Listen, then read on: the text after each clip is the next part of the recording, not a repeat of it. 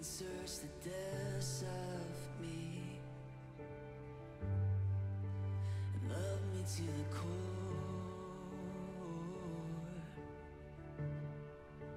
And who controls the world I see? Thank you for worshiping with Valley View Online. I am so glad that you're here. Our prayer is that you can actively participate while doing church online. Sing along with worship, take communion, and pray with us. You are invited to connect with our staff. Comment in the chat if you're watching live, or send us a text at 972-245-8822, and a member of our team will be in touch with you. Valley View's vision is to love Dallas, live free, and lead others, and there are plenty of ways for you to join in. Find upcoming events at vvcc.org/events or download the Church Center app for easy access to online giving, Bible study registrations, and more. While we are so thankful for the technology that allows us to share this service with you online, our prayer is that you will be able to join us in person soon. We all need a safe and loving community to grow in our faith together. We can't wait to see you on campus. Have a great morning.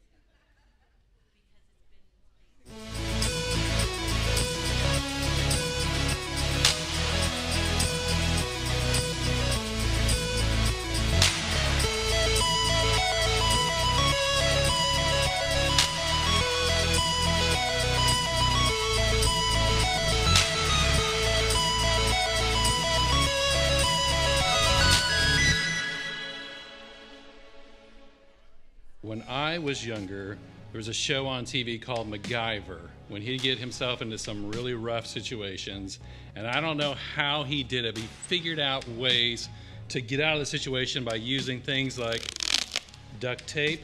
I don't know about you, but sometimes as a parent, running our kids around to choir practices, soccer practices, baseball things, work, situations come up, and we just want to do whatever it takes to just get through that moment. We just want to kind of put some duct tape on it. It's a temporary fix to just kind of get us through, but it's not good long term. And so I want to invite you to an Equip class that we'll be having the first 3 Sundays in August, August 7th, 14th, and 21st at 9 a.m. And we're going to be talking about intentional parenting, discipline, laughing with your kids, creating memory with your kids. We'll have a video that we'll be watching, and then we'll be discussing in small groups some of the things that we're talking about, just sharing group wisdom together.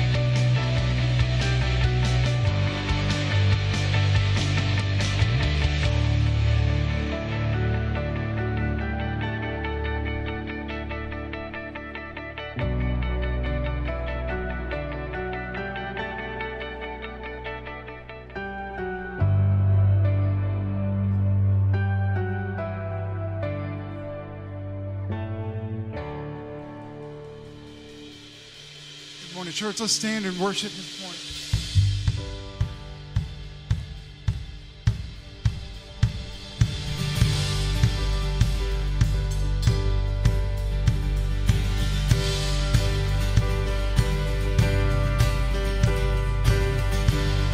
Some say falling like.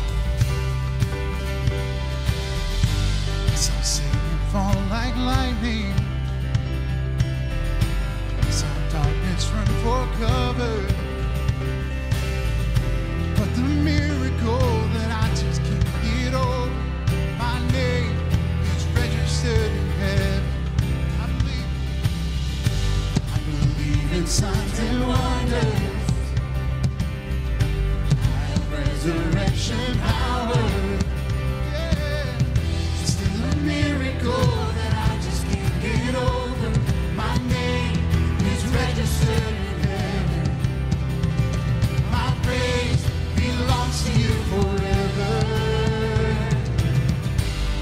This is my testimony from death to life. 'Cause grace rewrote my story. I'll testify.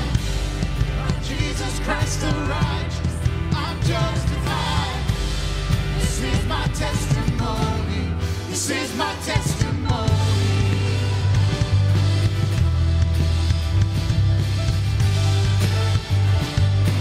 Come together. Come together, sons and daughters. Bought with blood and washed in water. Sing the praises of the Spirit, Son and Father. Our God will finish what He started.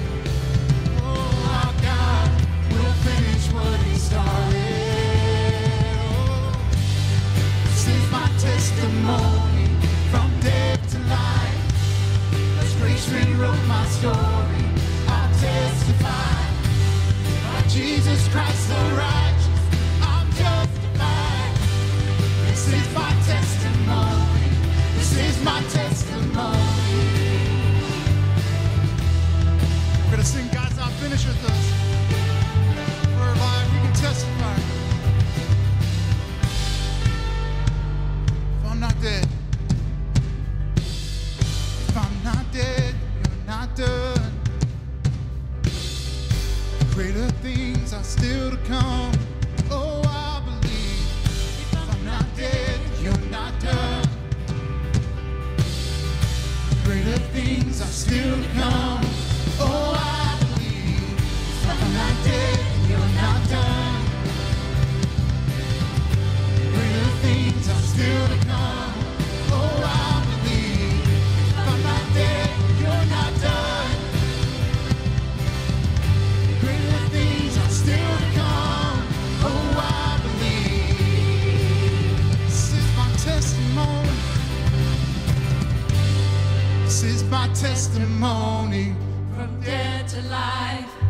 'Cause grace rewrote my story. I'll testify.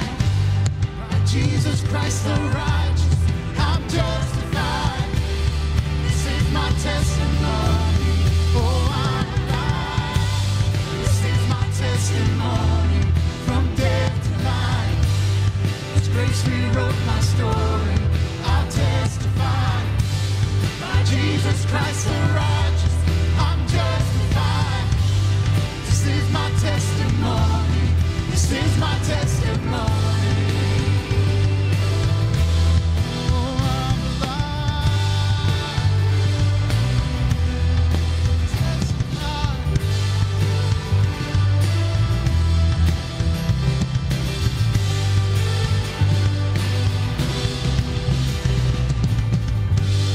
Amen. Let's praise Him.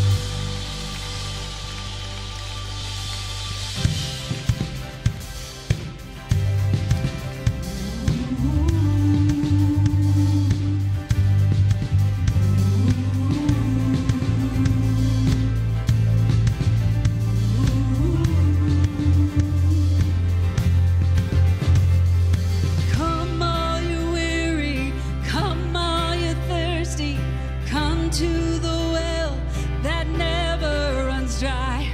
Drink of the water, come and thirst no more.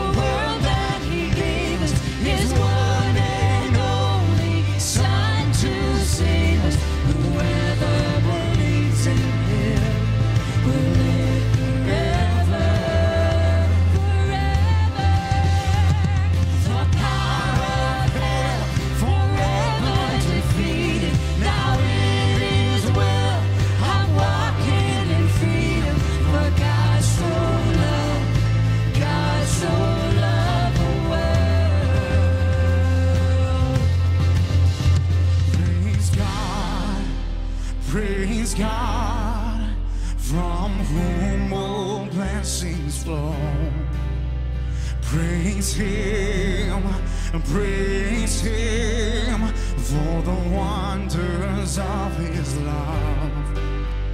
Praise God, from whom all blessings flow. Praise Him for the wonders of His love. His amazing love, for God so loved the world that He gave His one and only Son to save. For God so loved the world that He gave us His one and only Son to save us. Whoever believes in Him will live forever, forever. The power of hell forever defeated. Now it is well, I'm walking in freedom. For God so loved the world. Bring all your failures, bring your addictions. Come lay them down at the foot of the cross. Jesus is waiting. God so loved the world.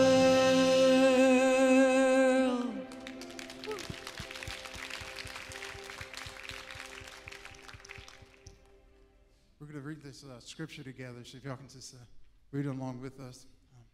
I pray that from His glorious, unlimited resources, He will empower you with inner strength through His Spirit. Then Christ will make His home in your hearts as you trust in Him. Your roots will grow down into God's love and keep you strong. And may you have the power to understand, as all God's people should, how wide, how long, how deep His love is. May you experience the love of Christ through it. It's too great to understand fully. Or though it is, I'm sorry, y'all. Then you will be made complete with all the fullness of life and power that comes from God. Now all glory to God, who is able through His mighty work and mighty power at work within us to accomplish infinitely more than we may ask or think. Glory to Him in the church, in Christ Jesus, through all generations, forever and ever. Amen. We're about to sing this song called You Keep Hope Alive. We have hope in Christ. That's a continuous hope. And we get to celebrate that. We get to actually sing that. There are some people here, and y'all may have given up. Y'all may have given up on life. Y'all may have given up on the hope that Christ has. But we can declare that if we are believing Him, that we still have that hope. And we can testify of that. And so we're going to do that this morning. So let's sing together.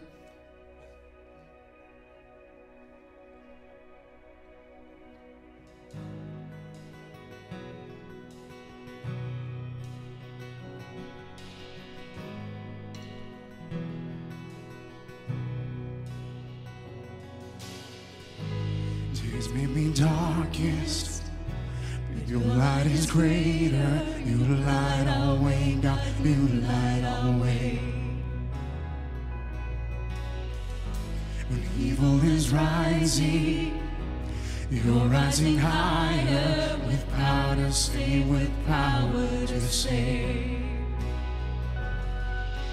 You keep hope alive.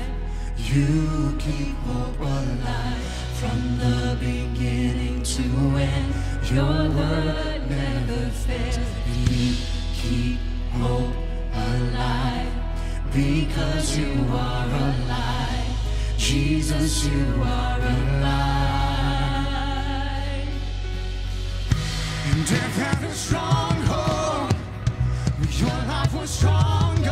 Rose from the grave, rose up from the grave. Oh, when evil is rising, oh, you're rising higher. With power to save, with power to save. Come on, we sing it out today. You keep hope. Oh, you keep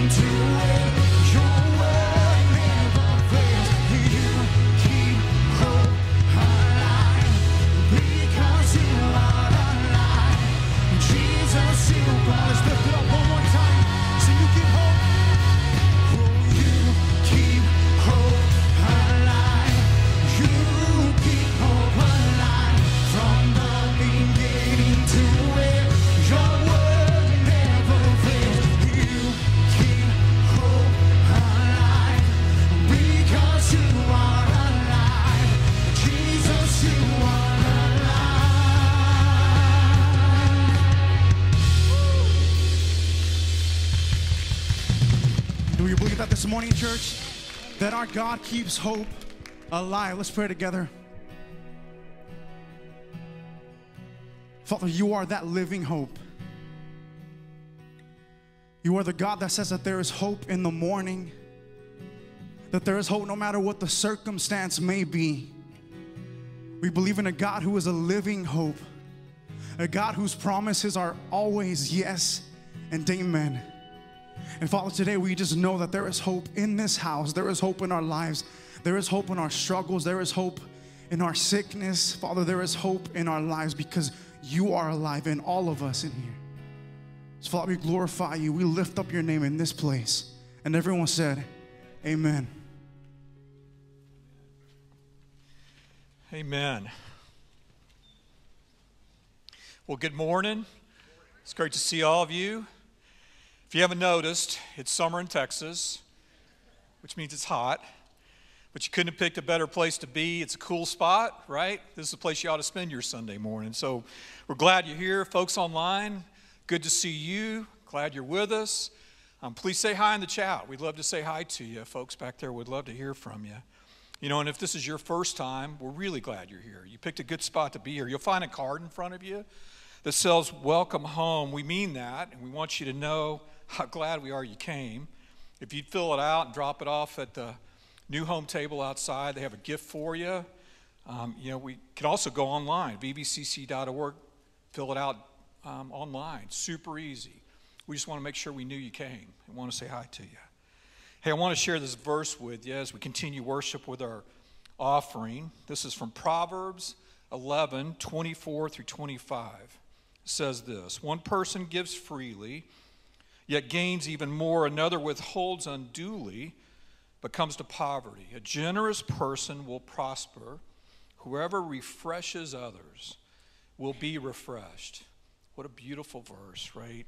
You know, God gives us this opportunity every week to be generous with what he's given us. I think he wants to remind us of his overwhelming generosity to us, that he's the one that refreshes us every day. Thank you, God. Thank you, God, for refreshing us. Thank you for this opportunity. You can give online at vbcc.org/give, or you can go to the church app and do it that way, or you can pull out currency, a check, whatever you got. There's donation boxes as you leave. Remember his generosity. You know, God gives us this rich palette of emotions to experience life through. We just sang about one that I think is the most powerful, love. You know, our family experienced the emotion of love in two very different ways over the past 10 days. This past Thursday, our son and daughter-in-law welcomed their first child, John Thornton. He's our first, and I can't tell you how excited we are. I don't know if you knew this, but there's actually frequent buyer programs for toys. By my calculation, I should reach the platinum level by next Sunday, at least 2 programs. Marley doesn't agree, but I don't ever think it's too early to have a big wheel, right? I mean, he's 3 days old, but he'll grow into it. Can't be too early. Our family also experienced love a week ago from that Thursday, in a very different way. That was the day we lost my sister to ovarian cancer. Could not have been more different. But at the heart of both was love. And God was there. God was there, caring for us, loving us. He put this verse on my heart I want to share with you. You probably heard it. If you haven't, you've seen it in a football game. John 3:16, 17. For God so loved the world that he gave his one and only Son, that whoever believes in him shall not perish, but have eternal life. For God did not send his Son into the world to condemn the world, but to save the world through him. How amazing is that? God the Father of our Savior, Jesus, who he loves dearly, loved us so much that he was willing to endure the pain of watching his only Son go to the cross? How many of us would give up our son and daughter for someone else? It's unbelievable. Jesus loves us so much that he was willing to suffer and die to save us so that we could experience the incredible joy of holding a new baby, so that death, so scary, didn't mean it was the end. It's not the end. This morning, as we take communion together, we need to remember what Jesus said at that first meal. He wants us to remember his broken body as we eat that wafer this morning. He wants us to remember his blood spilt on that cross for us.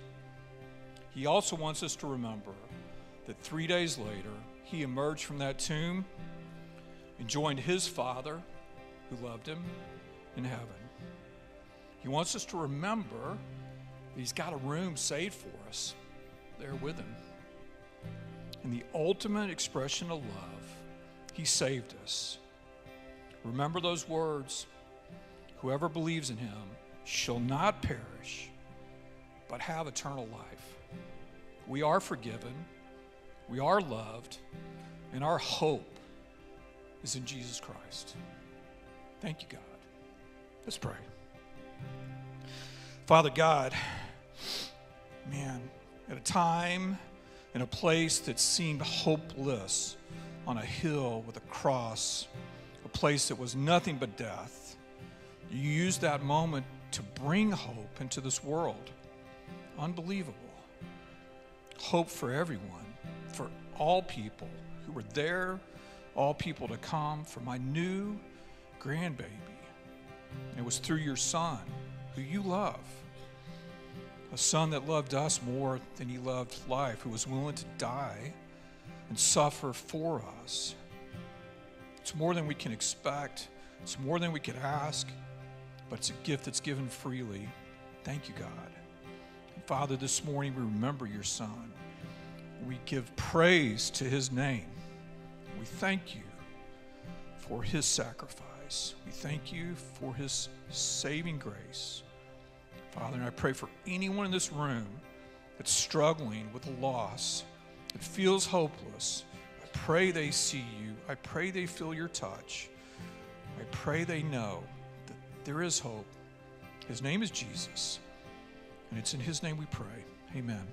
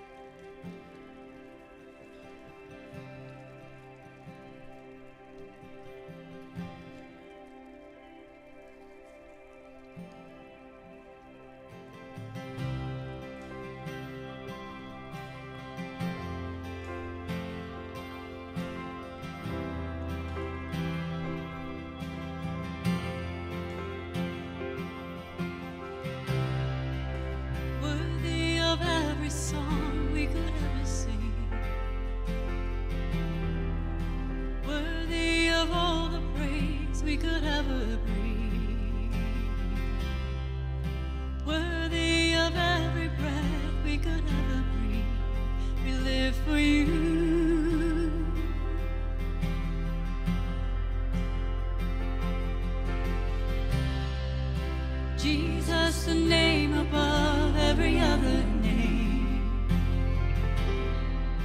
Jesus, the only one who could ever save. Worthy of every breath we could ever breathe. We live for you. Oh, we live for you. Holy, there is no one like you. There is none beside you. Open up my eyes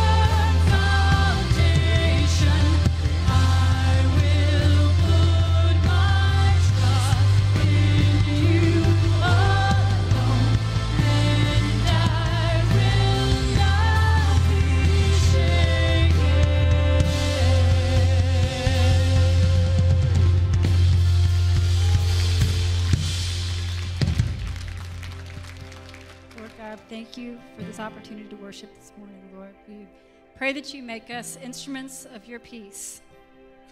And Lord, we pray that you help us to offer hope inside of this world. Help us to build our lives upon you. In Jesus' name, amen.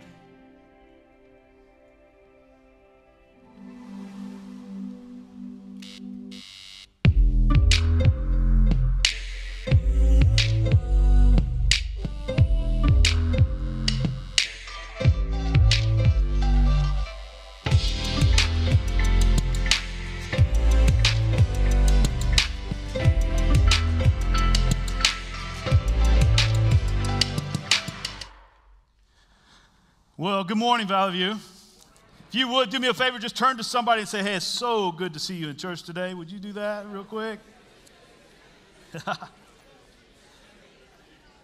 I wish you could hear what that sounds like. Listen, I am so very glad that you are here in person, those of you here and those of you that are joining us online. As John mentioned, it is summertime, right? You can tell it just feels like summertime because we have an entire section of students that are gone, right? This morning they left, and I got to say this. Those of you that have been praying for us to get enough spots for campers to go, every child, every student that wanted to go to camp got to go to camp. God answered prayer. And that was an amazing thing to see them take off. This morning I know that Jonah's in over his head for sure, but it'll be good for him to be there. And it is summertime, which means a lot of different things to you. I know you're trying to figure out how to deal with heat. Maybe you're running to go get an icy or something like that. I don't know what your favorite drink is at this time of year, but I know this too, that a lot of people are traveling, but summertime in Valley View simply means one thing. It means legends. And every summer we get together, we talk about a couple of Old Testament characters that are found in God's Word. And we know this, that God's Word still speaks to us today, even from something like an Old Testament prophet. And last week, Mark did an incredible job talking about this book, that the grass withers, right? The flower falls, but the word of the Lord, it stands forever. And that was some words from Isaiah the prophet. And we're going to continue taking a look at that. And I heard recently something that was just a little bit concerning to me, so I thought I'd share it with you. And it had to deal with the fact that our attention span is somewhat diminishing. Like, I hope you stay with me. And because I read this statistic, actually, I'll put it up on the screen for you, and that is that in the year 2000, our average attention span was 12.5 or 12 seconds. 15 years later, in 2015, 8.25 seconds. And then I went to the next screen, and it simply said this, that a goldfish has the attention span of 9 seconds. Which doesn't bode well. So that led me to think about this for a moment, that we're losing our ability to sit still and think. We're losing our ability to think and ponder some things, which got me thinking about this one particular thought. What is it that you think about? What do you spend your day thinking about? I had a high school math teacher. His name was Robert Burns. You can look him up. He's probably no longer in existence, but he was an upper-level math teacher for me, and in high school, he was from Scotland, which meant that every day he wore a kilt to class, which was really strange. But he did something else that was pretty strange. He was this great, incredible thinker, one of the best thinkers that I have ever been around in my life, because he kept challenging us with this one simple thought: what you think about really matters. And whenever we would give an incorrect answer, he would say these words: you're not thinking properly. You're not thinking properly. So what he did, my sophomore year in school, I had him my sophomore, junior, and senior year. He was an incredible math teacher, math leader. And he started every class period with this one 5-minute exercise. Everybody put your books down, put everything off your desk. I just need you to sit still, and I need you to think. He had no idea what we were thinking, but I think his goal was to get us to be thinking about math because he loved math so much. But his challenge to us was, listen, I just want you to think about, I just want you to think on purpose, because what you think really, really matters. And he kept telling us this. You can literally change the way that you do think. Because thinking is second nature to us. It's like breathing. It's like your heart beating until it no longer is. Your thoughts, our thoughts kind of go under the radar. What we think about all day long go under the radar. We typically don't pay attention to the things that we think about. And my mother was also one of those people who was constantly challenging the way that I was thinking. And she would always ask me this one simple question: Joe, what in the world were you thinking when you did that? What were you thinking? I know that we incorrectly think that we cannot control our thoughts. But we can choose where we set our mind. It is possible. Science shows us that we can only think about one thing at a time. So why not be purposeful and choose to fix your thoughts this morning on Jesus. I don't know if you've ever just sat down and thought about Jesus, but that's my challenge to you today. As we kind of walk through this morning, just if I could just have you walk out of here thinking about Jesus this morning, that would be an incredible thought. I'm reminded of a children's song that maybe you've heard it, maybe you'd see it more as a poem, but it simply goes this way: it shouldn't be hard to sit very still and think about Jesus, his cross on a hill, and all that he suffered and he did for me. It shouldn't be hard for me to sit quietly. It shouldn't be hard, even though I am small, to think about Jesus. Not hard at all. Isaiah was a prophet from God. He was a prophet from God during a very tumultuous time of life, during a very tumultuous season for God's people. And he had a message from God to give to God's people. And you can read his messages, his thoughts, the things that God was revealing to him, his prophecies that God was giving to his people through Isaiah in the Old Testament book of Isaiah. And we've been telling you this for the last couple of weeks, that there are two basic, I don't know if you know that much about Isaiah, but Isaiah has two basic themes to it, the Old Testament book. And the first is this, that you need to trust in the Holy One of Israel. You just need to trust in God, in the plan. You need to wait upon the Lord for God's plan to come true. You need to trust in the plan of God. Now that is very, very hard to do, and that was one of the messages that Isaiah gave to God's people. The second one was this: hey, a Messiah is coming. A Messiah is coming. A Messiah will come. And Isaiah's intent was to draw the mind of people, just to get them to think about this Messiah that would come. Now, if I were to ask you just to take a moment and just think about Jesus, Isaiah may not be the first place that you would think of when it comes to thinking about Jesus. Maybe, though, what I want to challenge you with is perhaps the richest chapter in all of the Bible. That's a big statement. Perhaps the richest chapter in all of the Bible is Isaiah 53. So if you have your Bible, I want you to turn with me to Isaiah 53. We'll get there in just a moment.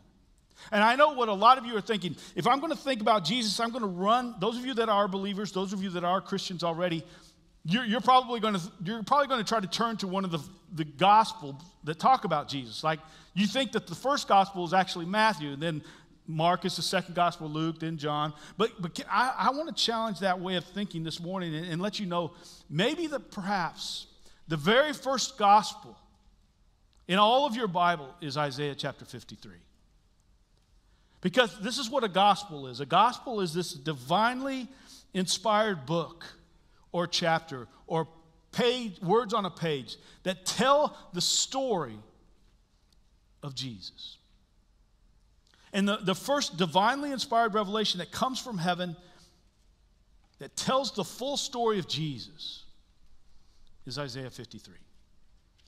It's the most complete and the most profound revelation that we have on the work of salvation, what it takes to be saved.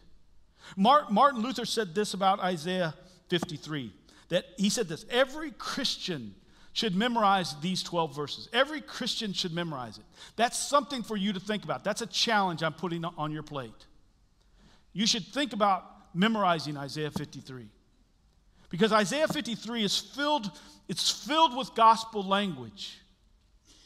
Those words that we should be talking to other people about when it comes to salvation, when it comes to being, in the eyes of God, righteous. Words like atonement and sacrifice and substitute and redemption, all of those kinds of words are explained in Isaiah 53.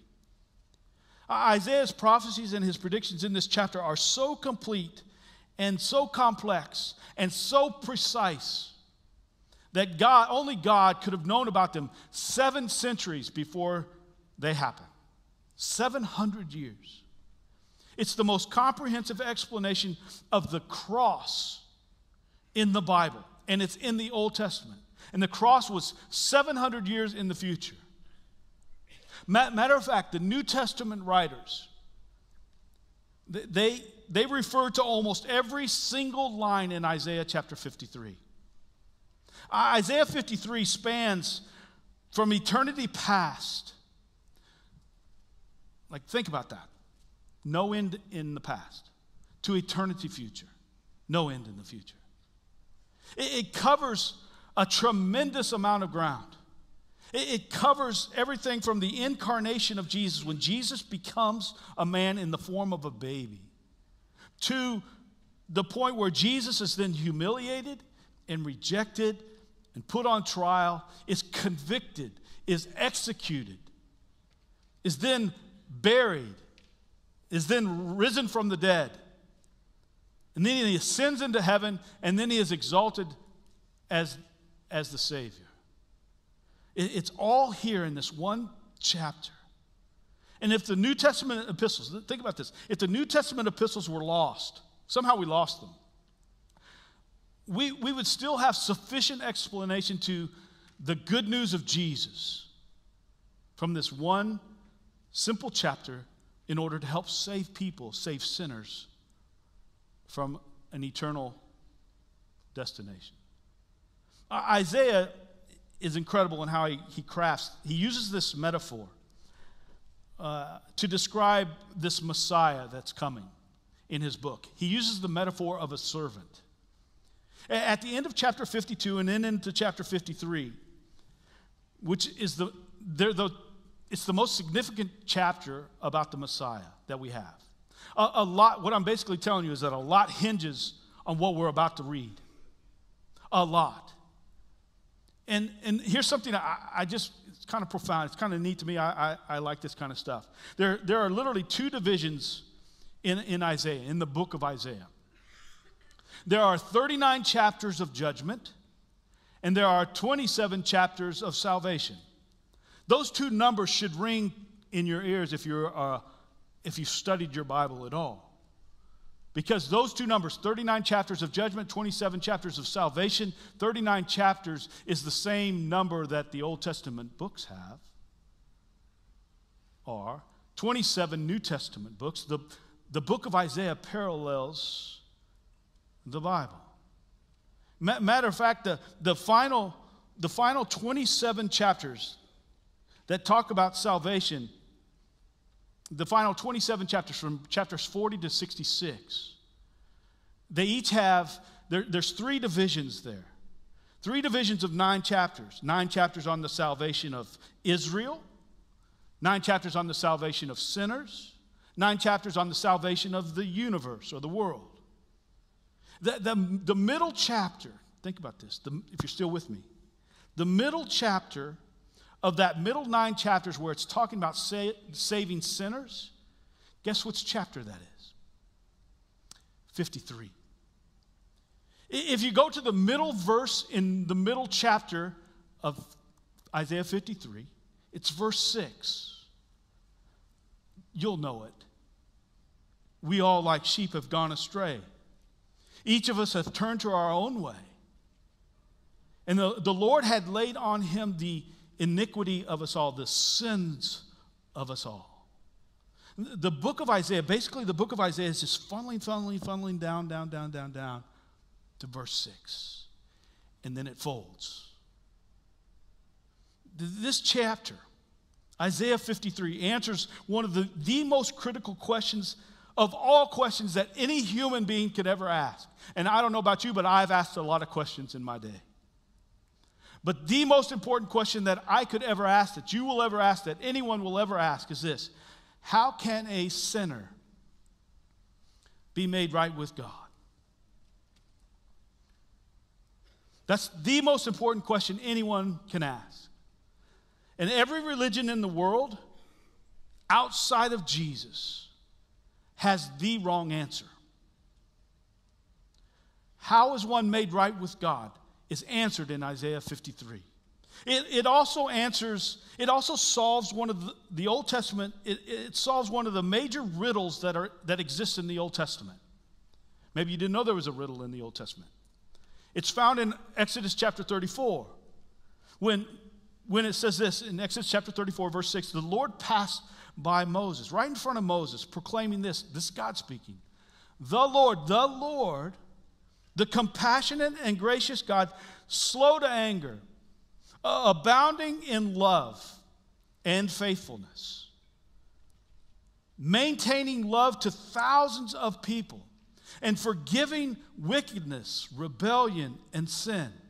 In other words, the love that John was talking about earlier, God's covenant love, his abiding love, his sacrificial love, his saving love or salvation love, that's just the first part of the riddle. This Lord who's compassionate and gracious and slow to anger, he abounds in love. He's committed his love to thousands of people. God loves everyone. Don't get us wrong. He forgives the iniquities and transgressions and the sins of people. But here's the second part of the riddle. Yet, it says, yet he does not leave the guilty unpunished. That's the riddle of the Old Testament. That how can God forgive and love and show grace and show compassion and yet punish at the same time? It's a riddle that's answered in Isaiah 53. Because that trips up more people. Most people, a lot of people believe that God loves me. But there's a second part to that. And as we read it this morning, you know this. Those of you that have read this chapter before understand this chapter a little bit. Clearly, you'll identify the fact that it's referring to the Messiah as being Jesus, the Lord Jesus. But it's not just it's not just a prophecy about Jesus. Like most people will read it and say, yeah, that's definitely talking about Jesus, because it was written and spoken about this future, this coming Messiah that's supposed to come. He's not here yet, but he's gonna do some things in the future for us. And while that's true, it essentially lays that out. That's not the only purpose of this chapter. How do I know that? Because as we read it, the verbs are in the past tense. You may not think about that, but I do. It says this, he was, words like, the verbs like, he was despised and he carried our sorrows. He was stricken, he was smitten, he was afflicted, he was pierced, he was crushed. Those verbs are all past tense. Like somebody is not, Isaiah is saying basically somebody's not looking forward to the cross. What's happening is that somebody is now looking back on the cross. Don't miss that. That 700 years before the Messiah comes, we have a prophecy of somebody who's on the other side of the cross looking back at the cross, at the Messiah. So this isn't just a prophecy about Jesus. This is about a prophecy of someone looking back at the cross. In fact, it's not just a person. It's the pronouns are plural. It's a group of people who are in the future looking back at the cross, and they're thinking about Jesus. They're thinking about Jesus. And this is what they say. Yeah, he was the Messiah. This is the Messiah that suffered for us. So we have this group of people who finally come to the realization that this Jesus whom they rejected, not just them, but generations of people have rejected the Messiah. And as they look back over history, they look at this one that they rejected, and this is what they say. Isaiah 53, verse 1. Says this.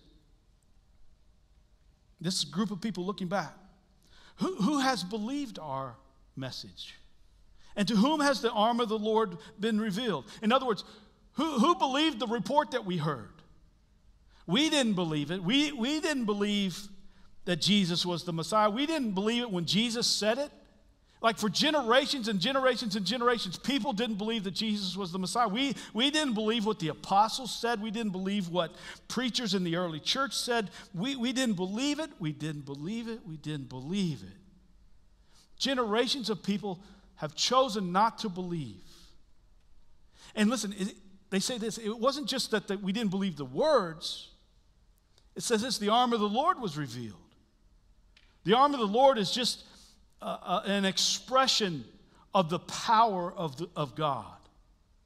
God's plan was also revealed through the power of Jesus, and we didn't believe it.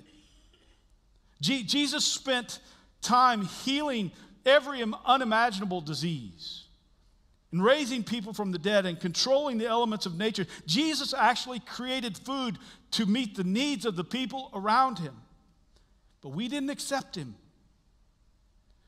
Even when we saw his power being demonstrated through the armor of the Lord.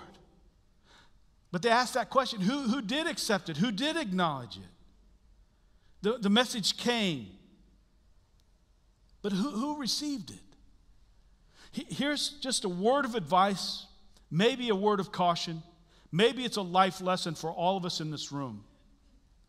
And that is this, is that repentance always begins with this confession. Admittance always begins with this confession. I rejected the Savior. For you to be made right with God, it starts with you recognizing where you stand with him. And that's not just true for the Jewish people who didn't listen to the message of Jesus. That's true for every one of us in this room and everybody listening online. Why did they reject Jesus? Well, verse 2 kind of answers that question. Isaiah is going to paint this picture of Jesus for us over the next few verses. And he says this, talking about Jesus, or talking about this Messiah. It says this, he grew up before him like a tender shoot, like a root out of the dry ground. He had no beauty, no majesty to attract us to him, nothing in his appearance that we should desire him. We rejected him because we were looking for a different kind of Messiah.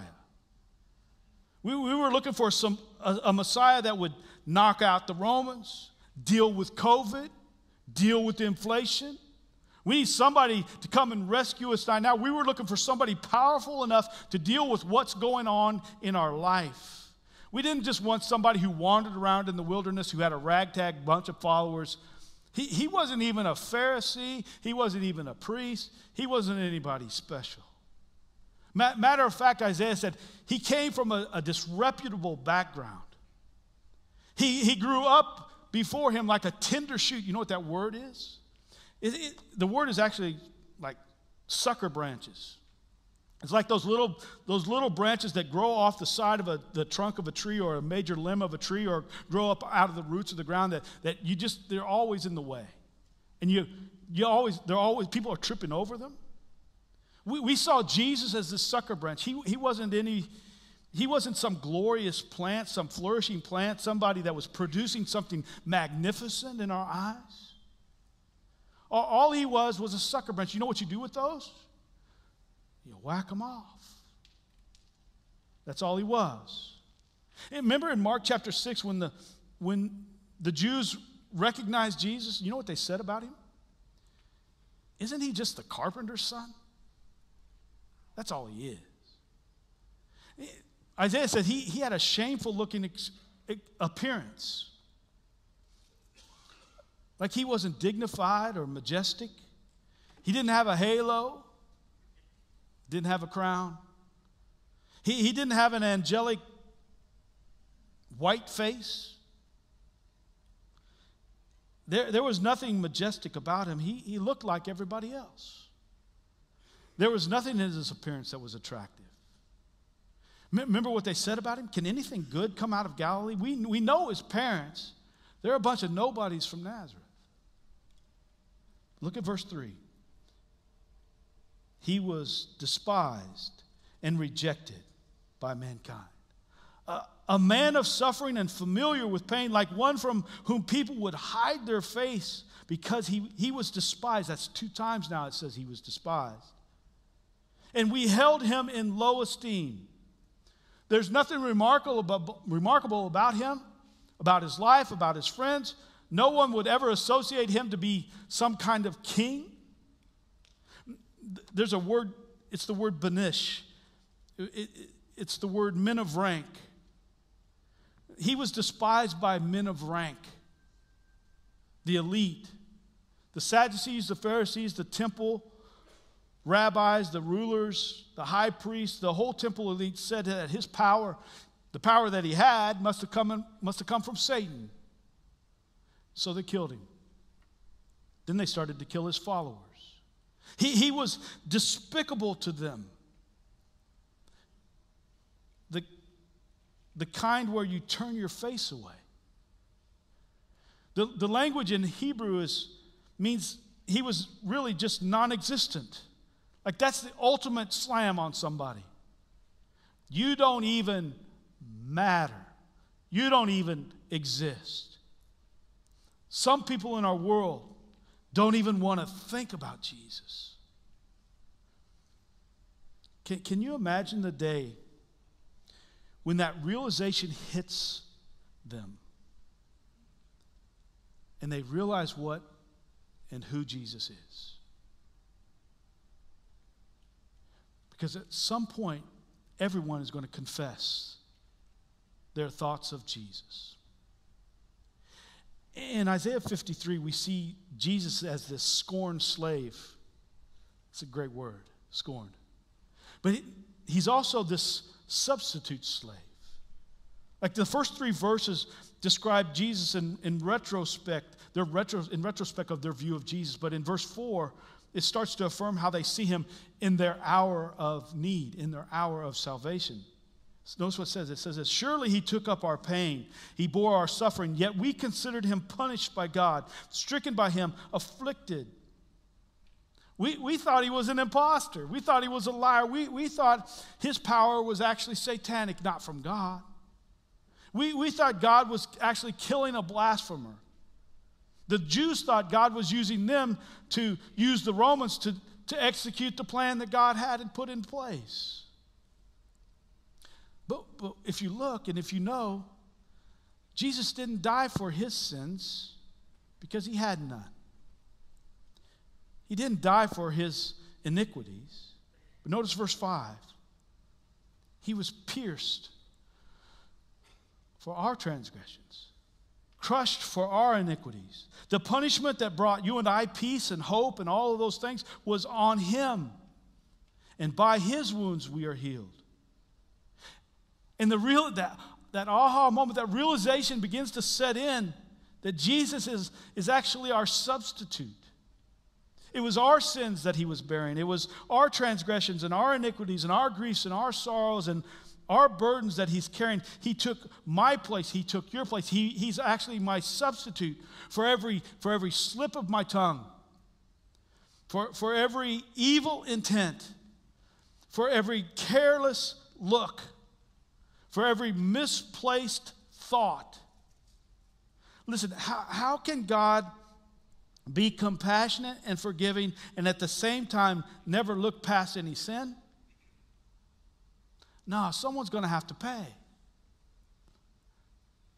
People aren't going to get away with it. No one's going to get away with anything. See, the answer to the riddle in the Old Testament is that God gives grace to those people who repent, those people who believe, those people who confess, and he punishes his son in the place of the sinner. Have you thought about that? He bore our sin. He carried our shame. He was crushed for our iniquities. The punishment that you and I deserved, it fell on Jesus, and by his scourging, you and I are spiritually healed. See, the Jews thought God was just getting rid of a blasphemer, but God was using the Jews to put a Savior on a cross to bear our sins. And he was pierced and crushed for our transgressions, for our violations, for our perversions, but also for our well-being, and also for our spiritual healing. And listen, that's the same perspective that every single one of us needs to have when we come to the cross, that Jesus is our substitute. But look at verse 6. We all, like sheep, have gone astray, and each of us has turned to our own way, and the Lord has laid on him the iniquity of us all. Isn't that what sheep do? We go astray. We wander away from God. We wander away from his will. We wander away from his plan because we don't trust it. So Christ had to die. And God treated him as if he had committed every sin committed by every single person who's ever lived in the history of the world. Yet Jesus committed none of them.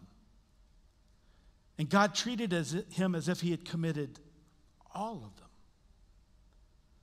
And God punished Jesus for all of that sin. Jesus was this scorned slave. He was our substitute slave, but he's also the submissive slave. In verse 7, we come to the trial that Jesus endured, and it says this: he was oppressed. That's a legal term.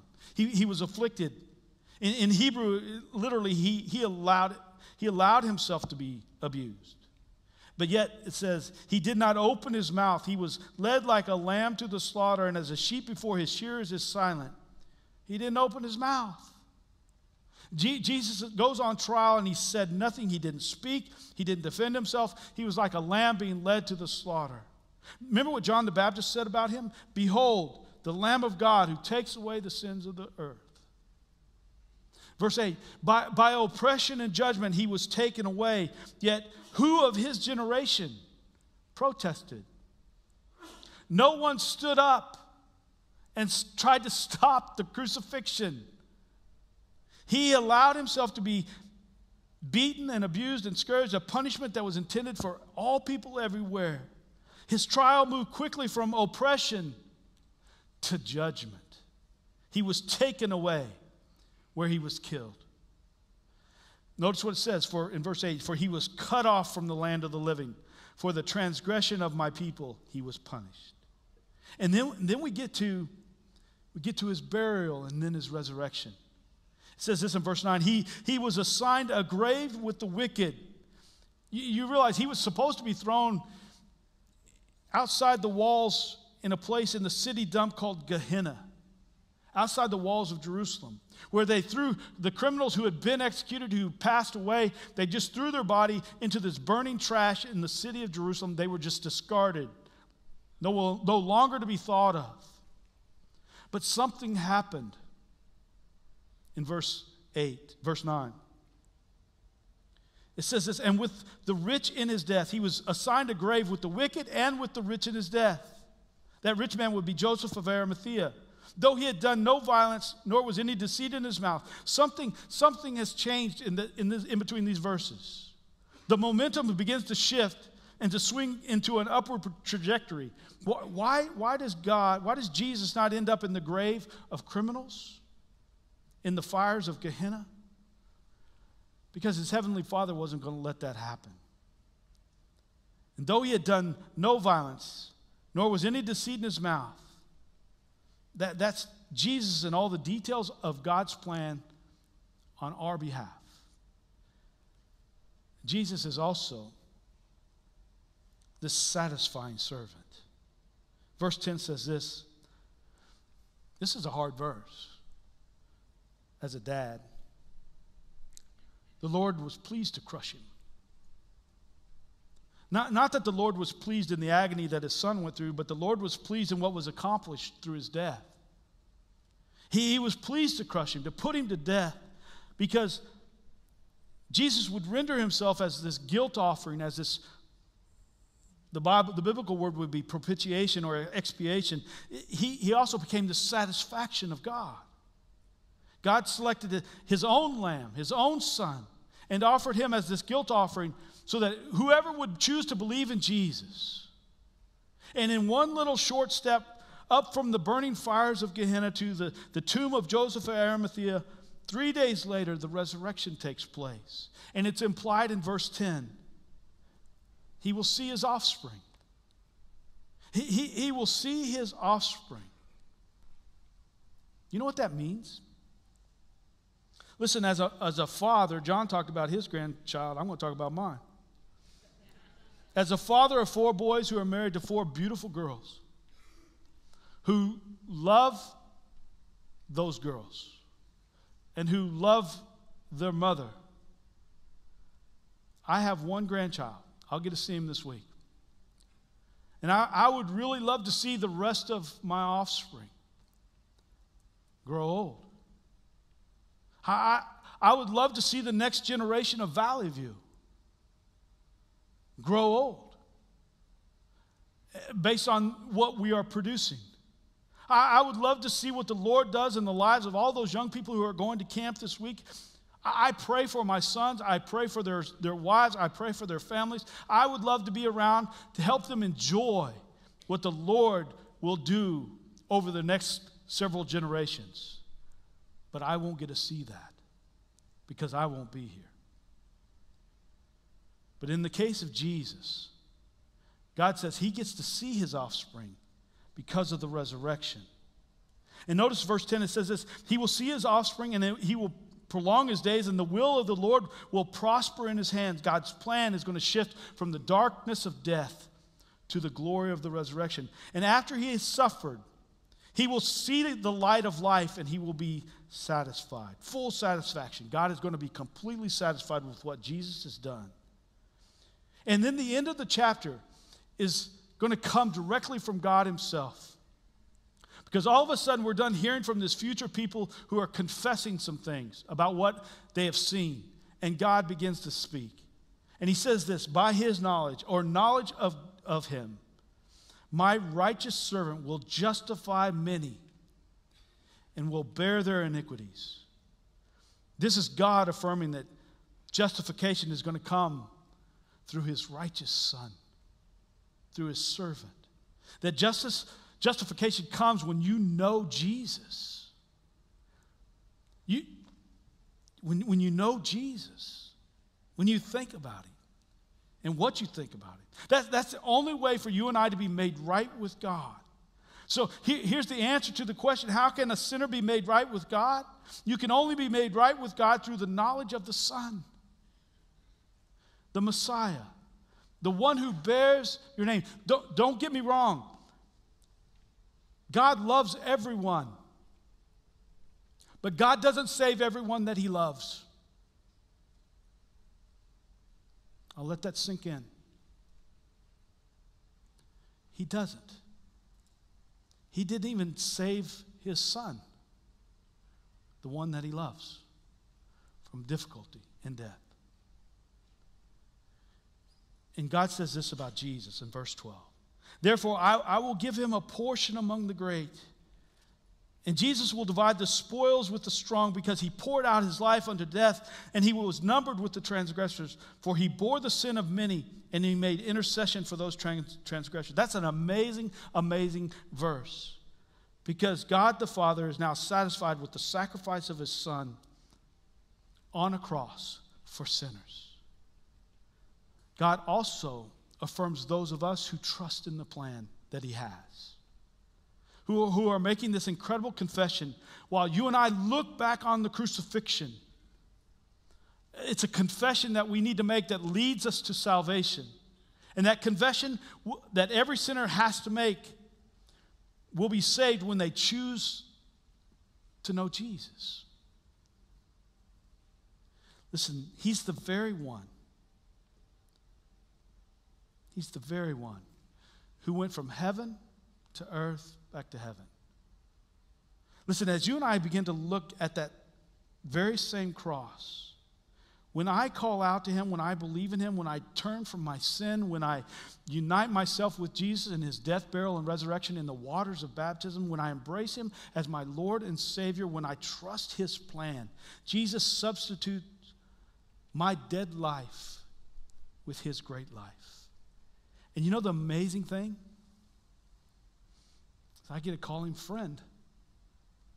I get to call him friend. Friends, listen. We don't think about Jesus near enough. Matter of fact, I bet you can go days without thinking of him. Years ago, a young seminary student by the name of Tom was starting his ministry training, 4 years of training at a seminary that you guys might know. And he tells the story of meeting a lady by the name of Mabel. And he wrote this. I want to read his words to you because I think they're powerful. He said this: I met Mabel in a state-run convalescent home. It's not a pleasant place, state-run, not private. It's a large, understaffed, and overfilled with senile and helpless and lonely people who are waiting, just waiting to die. It's always dark inside. It always smells like sickness and death. He said, I was supposed to, in my ministry training, I had to choose a ministry, so I chose nursing home to visit. And all 4 years in college, I had to go visit these every week. I would go once or twice a week for 4 years. It's not the kind of place that you get used to, he said. On this particular day, I was walking in a hallway that I had not visited before. I was looking in vain, he said, for someone who was alive enough just to receive a flower and a word of encouragement. That hallway seemed to contain some of the worst cases I've ever seen because they were strapped to a gurney or they were strapped sitting up in a wheelchair, looking completely helpless. As I neared the end of the hallway, I saw an old woman who was strapped in her wheelchair, and her face, as I got closer, her face was absolute horrific horror. The empty stare on her face, the white pupils of her eyes told me that she was blind. The large hearing aid over one of her ears told me that she was almost deaf. One side of her face was completely gone down to the cheekbones, eaten away by cancer. Her nose had been pushed to the side. Her mouth was fallen on one side and distorted by her jaw. She drooled constantly as I looked at her. I was told later that every new nurse that arrives, the supervisor would send the new nurses down to feed this woman because they thought if they could stand the sight of her, they could stand the sight of anything in the building. Her name was Mabel. She was 89 years of age. She had been there bedridden, blind, nearly deaf for 25 years. I don't know why I spoke to her, he said.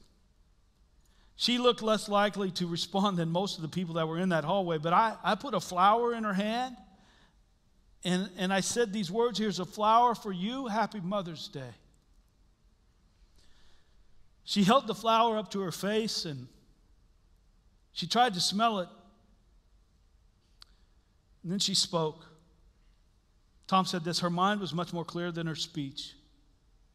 And she said, thank you. It's a lovely flower. But could I give it to someone else? You know, I can't see it because I'm blind.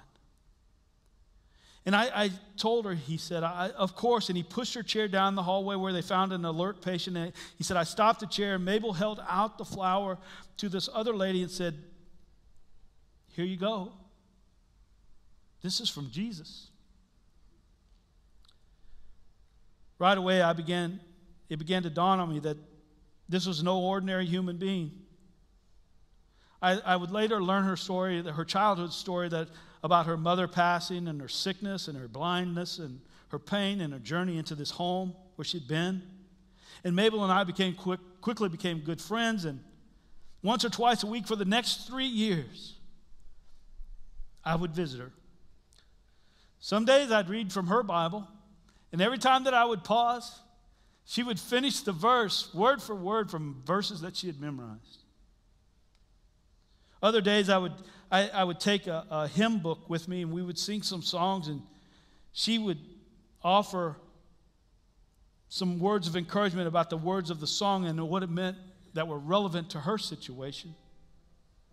It wasn't long before I turned from a sense that I was being helpful to being in awe. My final year of school, during my final exams, I was so frustrated because my mind seemed to be pulled in so many different directions.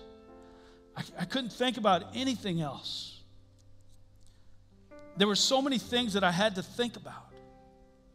And he said, that question haunted me for a little bit because he said, I then began to think, what does Mabel think about all day long? Every hour after hour, day after day, week after week, month after month. She doesn't even know if it's day or nighttime. So I asked her. I drove over and I asked her, Mabel, what do you think about while you're in here? Oh, she said, somewhat of a smile on her face. She said, that's so easy. I think about Jesus. I know the difficulty, Tom said, I know the difficulty I have for me when just to sit for 5 minutes and think about Jesus. So I asked her, what do you think about Jesus while you're sitting here? She said these words. I think about how good he's been to me. He's been awfully good to me, you know. I'm one of those kind of people that's mostly satisfied with life, and lots of people probably could care less about what I think, but I don't care. I just like thinking about Jesus. And then Mabel did something. While Tom in the room, Mabel began to sing this song. I want you to hear it today.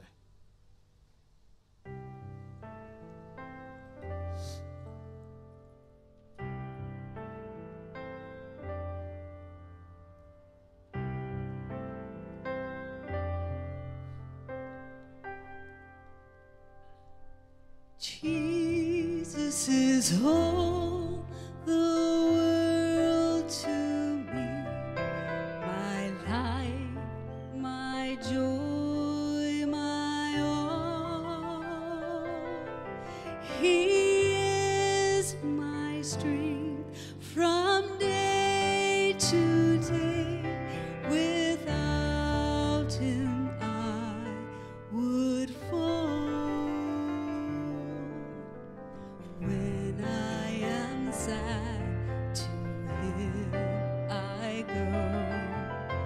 No other one can cheer me so.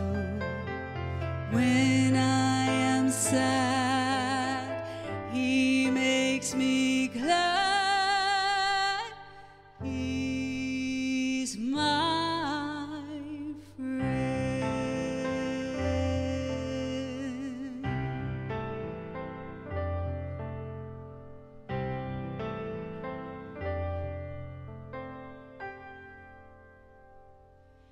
Jesus is all the world to me, my life, my joy, my all. He is my strength from day to day. Without him I would fall. When I am sad, to him I go. No other one can cheer me so.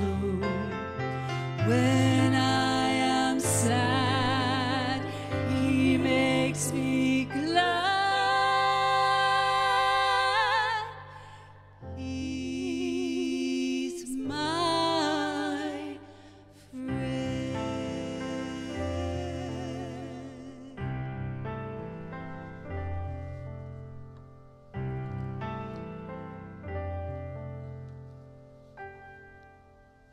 It's no ordinary human being. And those of us who know Jesus are not ordinary either, because we have a friend in him. So this morning, I just want to give you an opportunity just to sit still and to think about Jesus. Take some time. We're going to close out our service here in just a moment, but you know, if you need to, just sit in this room. Ponder your friend and all that he's done for you. Think about him. You wouldn't be where you are today without him. And if you don't know him, if he's not your friend yet, man, talk to us. I'll introduce you to him. I want you to know him. I want you to spend your life and your time, portions of your day, every moment of your day, thinking about Jesus. Don't waste this summer. Don't waste this time. Spend your day thinking of him. Let me pray. God in heaven, there are so many places where our thoughts land, things that we worry about, things that we get concerned about, God, but your plan involves your son, and your son has given his life so that we could have life. So, Father, may we truly be a people, a church that thinks about all that your son has done, all that you have done. As you love us, God, yes, but also as you save us, most importantly, through your grace. Father, thank you. Thank you for Jesus. Thank you for calling us your friend. It's in his name I pray. Amen.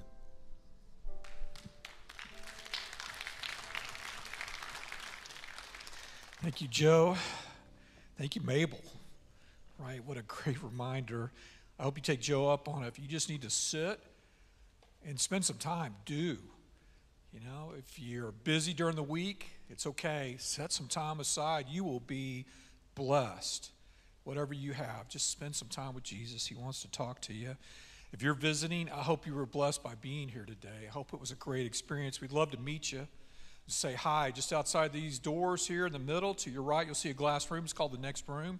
Stop by. Let's shake your hand and just say hi to you. We'd love to answer any questions you have. You want to talk about your next steps. If you're leaving today and you want to know, there's people in there that will help you on that path, right? You can stop. If you just need some prayer, another good place to stop. Just stop in. Let us pray with you. If you're online or if you're busy this morning, that's okay. Just text us. Tell us you need some prayer. We'll reach out to you. Or you can go to our online ministry, prayer ministry. Just go online. You can actually schedule time. There's so many ways to be surrounded by people that are just like you, and they just want to share that good news with you, pray with you, help you any way they can. Please do that. And listen, don't forget to mark your calendars for July 16th. That's a Saturday, 10:30 in the morning here on campus. We're going to have a family fun day, scavenger hunt, some water events, water games, because it's going to be hot. There's going to be pizza, so you got to be here for that, right? That's what you want to do. It's $5 a person, $20 for families of 4 and more. You can register before, I think it's July 1, you're in for a raffle. So make sure you get online early. Go to vvcc.org/events and get signed up. God's love is incredible, isn't it? Gosh, we love you too. Hope you have a good week. Make sure if anyone asks you why you're smiling, you tell them it's Jesus. Have a good week.